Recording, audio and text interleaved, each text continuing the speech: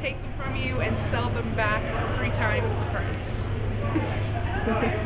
When the Shakespearean actors come on stage before Shakespeare's show and tell you to turn off your cell phones, but like in Old English, you know? I like those. So the show was Slaughterhouse 5, and we were all right here. And and there's Nazis. It's about the bombing of Dresden. Right. There's a lot of stuff like that. There's Nazis in there, and so we just had the curtain little speech come out. We had one of our Nazi soldiers just come out there with like a whip in his hand, horse whip, and he was just like,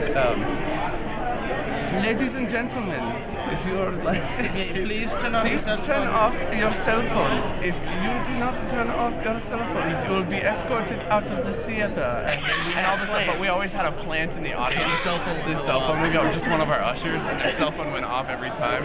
And the Nazis were just like, take him away. And we literally dragged the usher out of the theater. We let him back in. Yeah, it's pretty good. Probably in Szechuan, the good person of Szechuan, and they made a whole song about it, and it made you think that the performance was actually starting, and it wasn't. We just turned wrote the music for the show, wrote a song specifically for the cell phone ring, and it was hysterical. 3 of the actors went out and he played the song and they sang the words, and I think my favorite part was they pronounced cell phone Seraphone, because it was the good person of Szechuan. A year ago, for 1X, Katie Medford and Dave Harlan had basically created a scene where he was telling someone to turn off their she was telling someone to turn off their cell phone, and Dave Harlan's cell phone went off, and she used her stage combat to beat the shit out of him and carry him off the stage. Little Katie Medford. It was genius.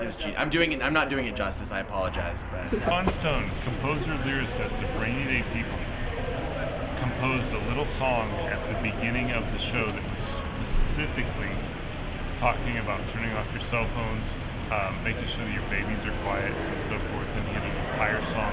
It's just amazing and lovely, and in the same style of the show, which was the most amazing part. And as conductor, I did not have to conduct him as he sang and played piano at the same time. That's all I have to say about that. When there's people in the audience who like pretend to put on their cell phone and then someone comes out and it's like, shut up your cell phone.